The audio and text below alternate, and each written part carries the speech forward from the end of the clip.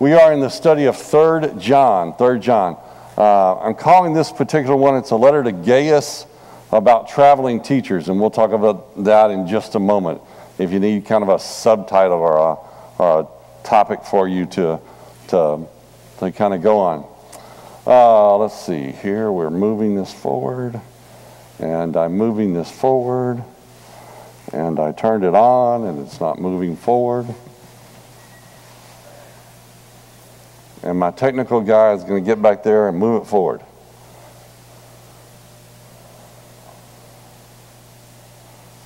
I guess me punching on it probably doesn't help, does it? Oh, I turned it off. Is that me? Okay, did I do that or you do that? All right. Oh. Okay, very good. All right, so next week we're going to look at Jude. The following week, again, we're either going to start John or we're going to start restoration principles. I put a little thing back there last week, and the responses were just overwhelming, absolutely overwhelming. There were 5 responses. Put a box, handed out cards. 5 people turned something in. 5. So I guess that y'all going to make me pick, because literally 2 of them were John, 2 of them were restoration principles, and one of them said, I don't care. So I guess I'm going to pick. If you have a preference between those 2, let me know. We're eventually going to do both of them, but I just trying to give y'all a little input into the thing. So let me know. Next week, be sure to read Jude before you come to class. It'd be really helpful if you've already a little familiar with what you're reading. And again, reading 3 John and Jude both take all of about probably 7 to 8 minutes at most. That's if you're really slow. Okay. This week's lesson is brought to you by the Ladies Retreat. We're going to have one of those coming up real soon. So if you're inclined to that, be sure to pay attention to that. Those are real fun events for the ladies, so they tell me. I don't go to them. I'm not invited. Also, if you are not now on a daily Bible reading schedule, there is one posted in the bulletin. I would encourage you to get on a daily Bible reading schedule. With our fun little, nice little phones we have, I have an alarm set at 9:15 every day, and it says 9:15 daily Bible reading. And even the people at work where I work at know that at 9:15 it's time for my daily Bible reading, because that silly alarm comes up. And if you're not on a daily Bible reading schedule already, there are plenty of apps out there. We put one in the bulletin. You really need to get on one. It's really very easy to read through the Bible. It's really very easy to read through the Bible every year. It takes about 30 minutes a day to read through the Bible in a year. Even if you just want to read through the New Testament, that takes about 10 minutes a day. The Old Testament takes a long time, is the extra 20 minutes. But and there's all kind of different apps that you can do. My particular app has one where you can read the life of Christ, or you can do Psalms and Proverbs, or you can do whatever. Get on a daily Bible reading schedule. It's better than watching whatever TV program you're watching. All right. Or whatever Netflix thing you're streaming for you kids over there. You kids. All right. Also, if you are on some cable channels, have this program In Search of the Lord's Way. It's a nice little program to get up on Sunday morning and watch before you come into services. All right. So let's take a look at our background here for 3 John. The author of obviously is John. No doubt about it, and no controversy in any case at all about this one. It's interesting to me that as he, in 1 John, he spoke to the large group, the entire group, the whole big kind of picture kind of thing.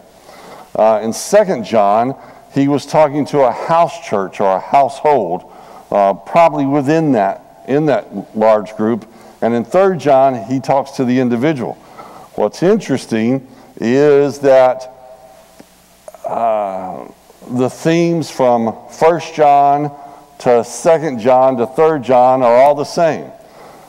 He's dealing with false teachers. He's dealing with Gnosticism. All those things that we talked about in 1 John, he dealt with in 2 John, and now he's dealing with in 3 John to an individual. That particular individual, and it's not moving on me again. I'm not doing anything, I promise you I'm not. Well, you're supposed to be pushing the button. I'm pushing the button. There we go. That particular individual is called Gaius. In the Bible, there are 3 Gaiuses. There are 3 Gaiuses that are mentioned. Gaius of Macedonia is mentioned in Acts 19:9. Gaius of Derbe is mentioned in Acts 20:4. And Gaius of Corinth is mentioned in 1 Corinthians 1:14. We don't know who the Gaius is. It's not really that important for us to know. Just bringing it out to you and showing you the thing. There are 3 individuals named in this particular book in 3 John. Gaius, Diotrephes, and Demetrius. Gaius, Diotrephes, and Demetrius. And we'll deal with that in just a moment. So let's get to the text. 3 John, verse 1. The elder, to the beloved Gaius, whom I love in truth. Beloved, I pray that you may prosper in all things and be in health just as your soul prospers. For I rejoiced greatly when brethren came and testified of the truth that is in you, just as you walk in truth. I have no greater joy than to hear that my children walk in truth. Verse 5. Beloved, you do faithfully whatever you do for the brethren and for strangers, who have borne witness of your love before the church. If you send them forward on their journey in a manner worthy of God, you will do well. Verse 7. Because they went forth for his name's sake, taking nothing from the Gentiles. We, therefore, ought to receive such that we may become fellow workers for the truth. I wrote to the church, but Diotrephes, who loves to have the preeminence among them, does not receive us. Therefore, if I come, I will call to mind his deeds which he does, prating against us with malicious words, and not content with that, he himself does not receive the brethren, and forbids those who wish to, putting them out of the church. Beloved, do not imitate what is evil, but what is good. He who does good is of God, but he who does evil has not seen God. Demetrius has a good testimony from all and from the truth itself. We also bear witness, and you know that our testimony is true. I have many things to write, but I do not wish to write you with pen and ink, but I hope to see you shortly, and we shall speak face to face. Peace to you. Our friends greet you. Greet the friends by name. Now, first of all, what are some of your impressions as you're hearing that letter to Gaius?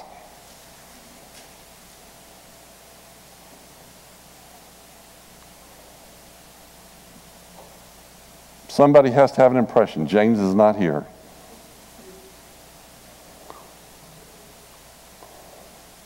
Yeah, oh, sorry, go ahead. Just shout. You don't raise your hand.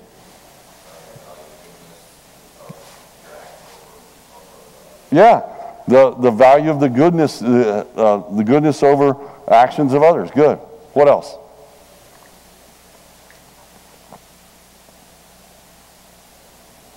What's that, James? Oh, yes. Walking in truth. Walking in truth. Remember from 1 John, how that was one of our 6 words that we had to know. First of all, walking, right? We talked about that last week. In 2 John, walking, what does walk mean? How do we do what?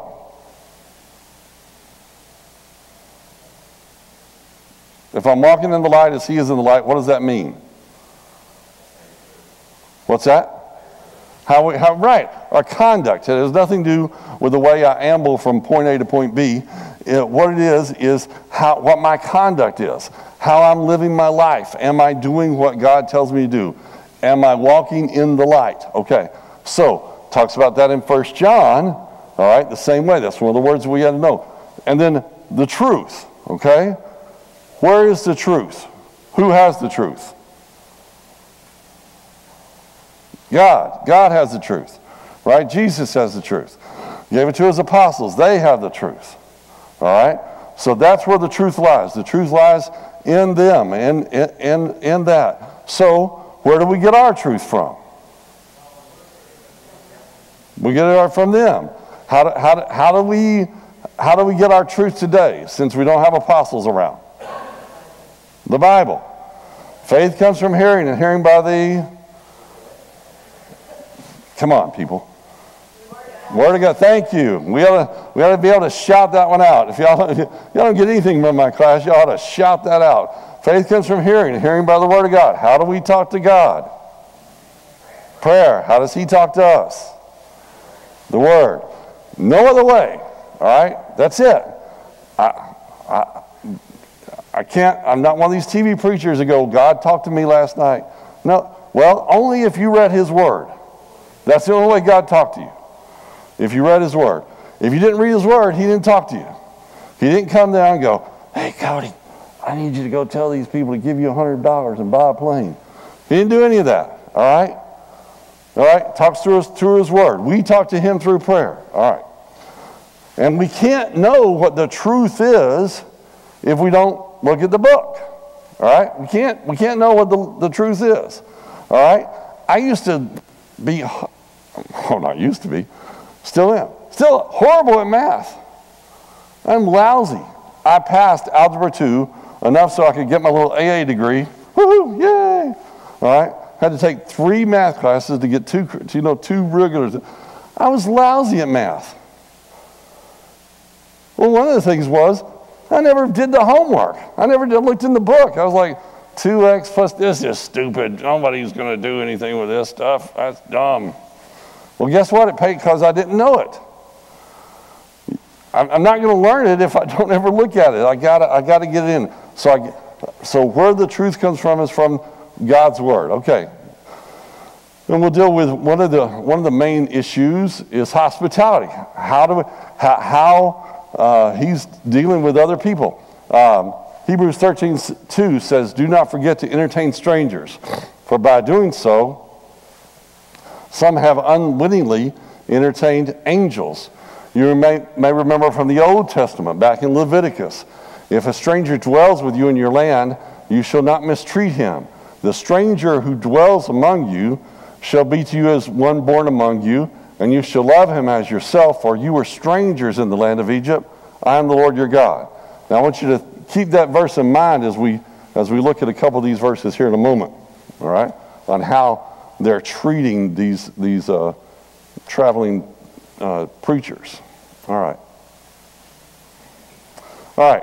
So again, to the elder, to the beloved Gaius, whom I love in truth, beloved, I pray that you may prosper in all things and be in health just as your soul prospers. To me, one of the things that sticks out to me about this letter is this is a letter of, does he know Gaius? Did John know Gaius? Yeah, he knows him, right? If I write a letter to you and I know you, there's some personal things that I'm gonna talk to you, all right? It's kind of one of the things that we do when we write letters now. We're like, dear so-and-so, you know. If we're writing an actual letter or a card to somebody, all right? At their time, that wasn't necessarily a standard greeting. But to the beloved, he calls him beloved. Remember how many affectations John used in 1 John to refer to the people? What's that? Yeah, brethren. What else he called them? Little children, all right? Young fathers, aged men. He talked to all of them. And the idea was to talk to not just one single group or one little small area, but to talk to everybody. In this, he's saying, hey, I'm talking to you. I'm talking to this guy. This guy's my buddy. This guy's my pal. All right? On top of that, he says, I pray that you may prosper in all things and be in health, just as your soul prospers. Now, some get the indication that this might be, he might have had some health issues, but he might just say, hey, I hope things go well for you, not only health-wise, but everything else-wise, but more importantly, how your soul prospers. Is it important how your health is doing? Yeah, absolutely. But what's more important is what's going on with your soul. What's more important is what's going on with your soul.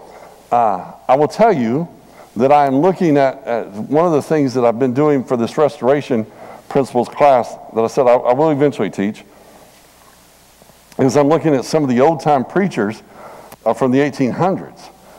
And one of the things that they absolutely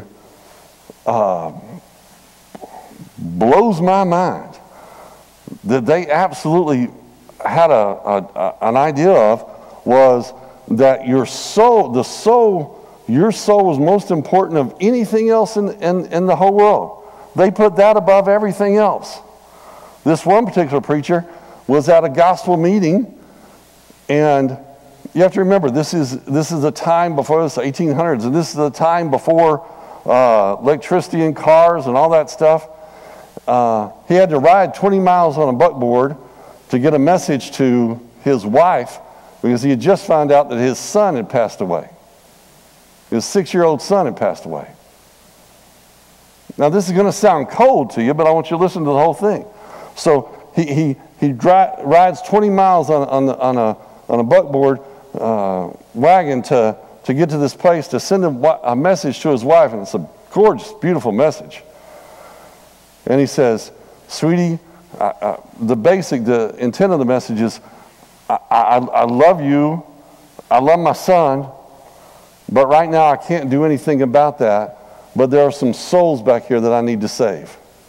I need to be a part of saving. And then he rides 20 miles back to get to the church in time for him to preach. And he preaches, and 4 people are converted. Because he cared about their souls. God cares about your soul more than anything else. God wants your soul to be okay. All right?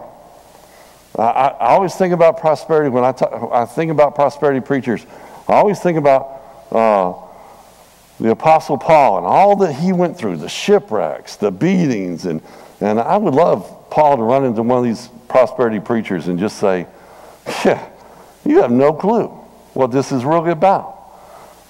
God's more concerned about your soul than anything else. All right. He says, for I rejoice greatly, brethren, when brethren came and testified of the truth that is in you, just as you walk in the truth.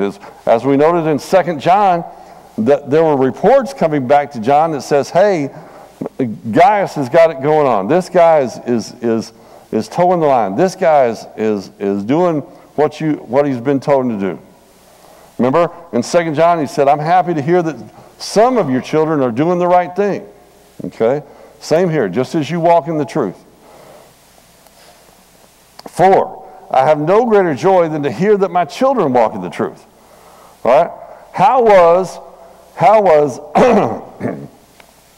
Gaius, or this place here, why did John consider them his children?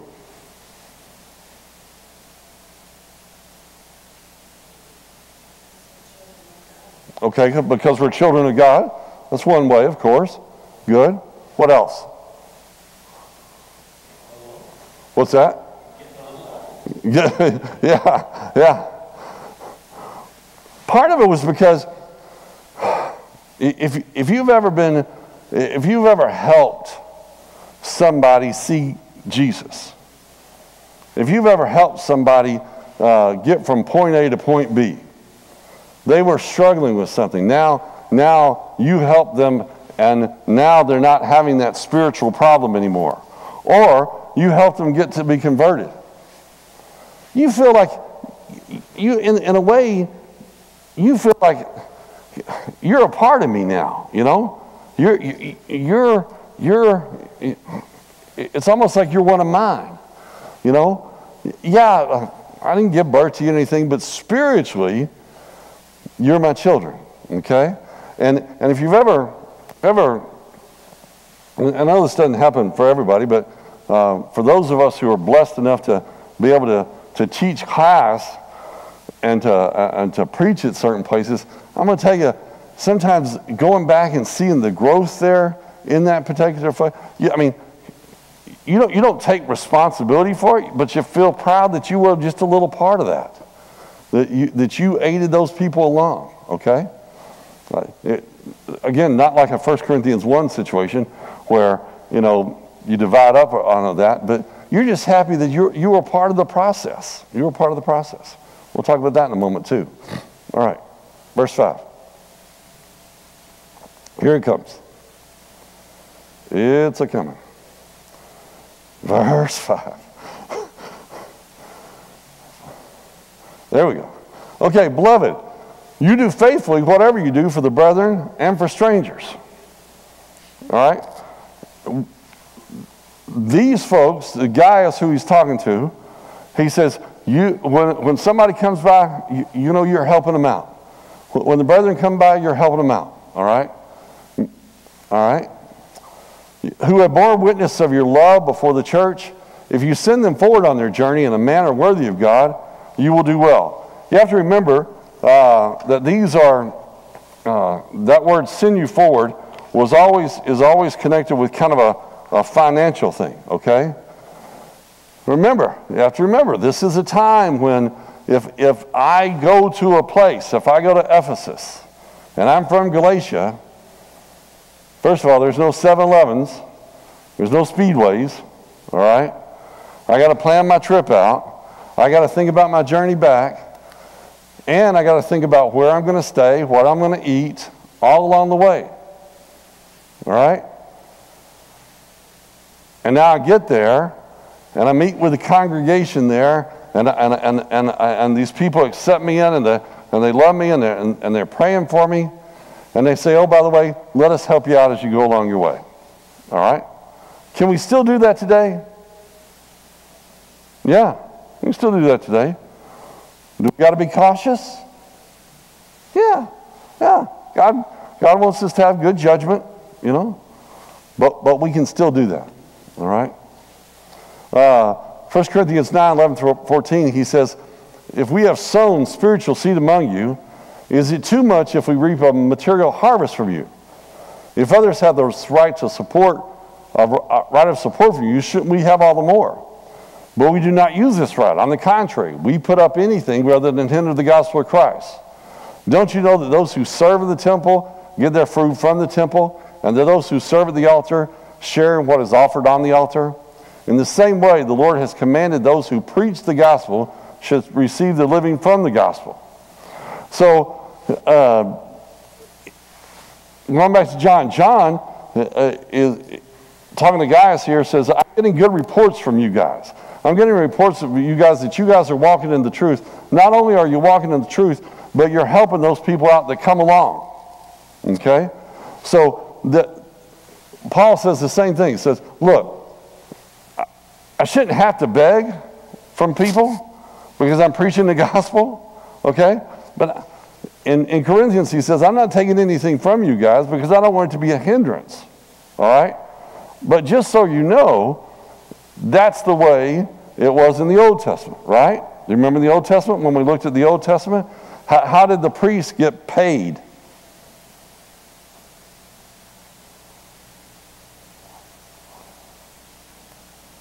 How did the priests eat? Yeah, in the Old Testament. In the Old Testament. The Levites? Yeah, Levi. All the other tribes contributed to pay Levi because they didn't have any land. Yeah, the Levites didn't have any land.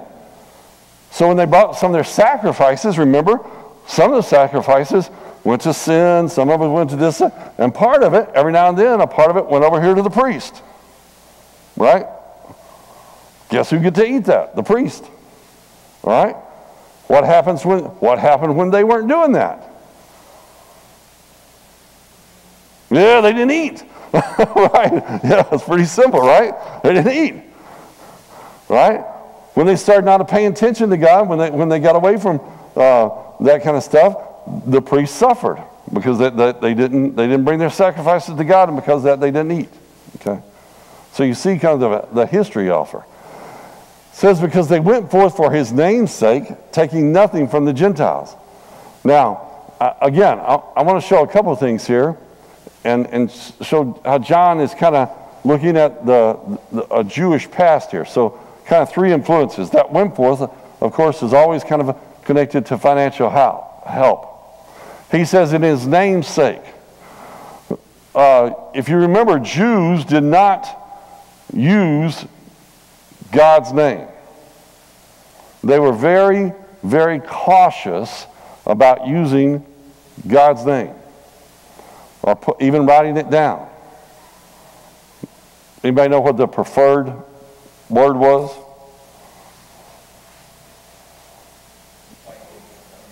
Yeah. YHW. The word that we get from Jehovah is, they would put that in. And most of the time when the readers got there, they wouldn't even say that. They would say Adonai, or they would, because they were very cautious about the idea of blaspheming God's name. And I almost laugh about that a little bit, because we have become such a blasphemous nation when it comes to blaspheming God's name or blaspheming Christ's name. We throw that around. We as a nation throw that around, and sometimes we ourselves got to be a little careful about that, because we throw that around like way too easy. There's not a whole lot of reverence put under that. I can't tell you, I've told you before, I will not watch a program, I will not listen to a program if they start using God's name in vain. I can't do it. I can't. If they use Jesus as a cuss word, it's just so, and it's so prevalent today. It's so prevalent to blaspheme the name of God, to blaspheme the name of Jesus. He does, and John is from that tradition, and he's so careful about that he says, from his name's sake. They know who he's talking about. They know he's talking about Jesus. But he's so reverent of that he says his name's sake. And I just find that interesting to me. And from the Gentiles, meaning the non-converted folks. Going back, so he says, because they went forth for his name's sake, taking nothing from the Gentiles. So look, he said, I'm going, these people are coming there, they're not taking anything from the non-converted people, all right? If I'm preaching at a particular place, and the place is big enough, we'll say big enough, that it should be able to support me. If I'm preaching there, is it a little embarrassing if I have to go out and get a job just to make ends meet? I'm going to shake your head. I'm going to shake my head and say yes. All right? Now, different preachers have different ideas on that, and different folks have some ideas on that. But it seems to me that if a laborer is worthy of his hire. Now, some congregations I've been at, we've had 50, 60, 70 people, and they couldn't support a local preacher. But at the point that you're able to support a local preacher, you should do that. I preached at a congregation one time that was 70 people. I preached there for a year in Whitehall, Arkansas. And the elders came to me and said, Cody, we want you to be the preacher. And I said, okay, fine. And he said, and we're going to pay you $50 a month. And I said, okay, that's fine. And $50 a month didn't seem like much. But they wanted me to know, and they wanted the congregation to know that, look, you might say the labor was worthy of his hire. I was only worth $50, but but they wanted the people to know that look, we need to pay the folks that are teaching, that are preaching for us, that are doing the job. So you see that a little bit here. All right, verse 8. And there we go. Verse 8. We therefore ought to receive such that we may become fellow workers for the truth. Fellow workers for the truth. We talked about this a little bit in 2 John. If I'm helping Josh Dykes out, is that am I helping out a little bit for the folks in Yash, Romania? Yeah. I'm part of that effort. I'm part of that effort because I'm helping. He's now, I'm a fellow worker. I may not be putting as much in, but I'm a fellow worker. Okay. I wrote to the church about Diotrephes, who loves to have the preeminence among them, does not receive us. He said, look, I also wrote to the church, but this guy Diotrephes, he's a big shot. And he's not receiving these people that come in. In fact, verse 10 says, therefore, if I come, I will call to mind his deeds which he does, prating against us with malicious words, and not content with that, he himself does not receive the brethren, forbids those who wish to, putting them out of the church. Do you see a problem here?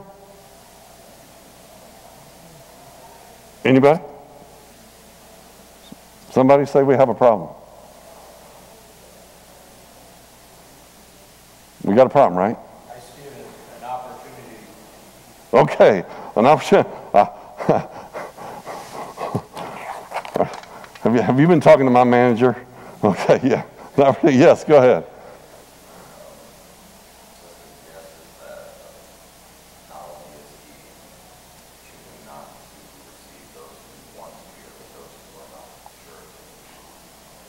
Yeah. So not only is he's first of all saying, hey, I'm in control. Not only is he talking bad about John, that's what that word prating means, okay? He's talking about, notice John's talking about his deeds here. Not only he's using malicious words, he's prating, talking foolishly, okay? He doesn't receive these preachers when they come in. Not only that, if you decide to receive him, he's going to kick you out. Now, in our day and terms, we call this guy a bully. Okay? Because Donna invites the preacher comes in, and Donna and this guy says, I come from John, and John says to tell you hi, and Donna says, well, great, let's go have dinner. And Demetrius comes over here and says, you go have dinner with that guy, and you're out of the church. Whoa! Hold on. Now, going back to 1 John. Going back to 1 John. Does that sound like someone who has the love of God in his heart? Does that sound like someone who is standing by the truth? No. John says, beloved, do not imitate what is evil. John calls it what it is, evil. But what is good? He who does good is of God, but he who does evil has not seen God. He goes, you're going to act that way? If you got to be big man on campus, if you got to be top dog every time, if I got to rule the roost, guess what? Yeah, that's evil.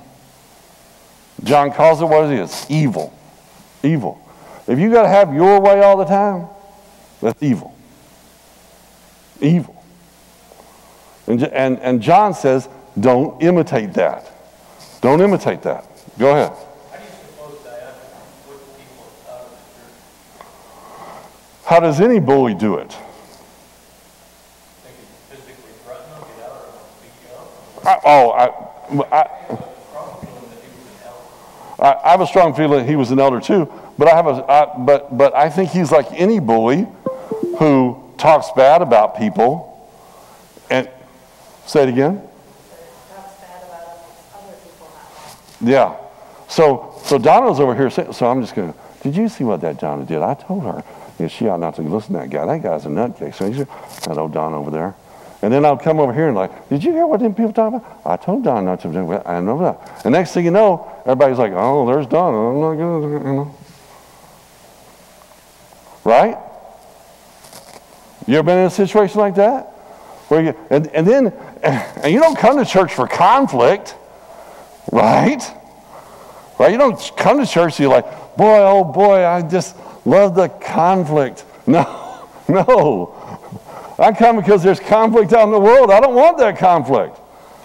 I come to church because I love my brothers and sisters in Christ, and because I'm excited to see people like me fighting the battle every day. I don't want the conflict. I got enough drama out there. So I don't want drama in the church. And here's old Diotrephes, probably an elder, and probably creating a bunch of drama. So much so that you're like, shoot, you know what? I'm done. I'll just, I'm going to stay at home. We didn't have a live stream. I'm going to stay at home. I'm going to do something else. Verse 12.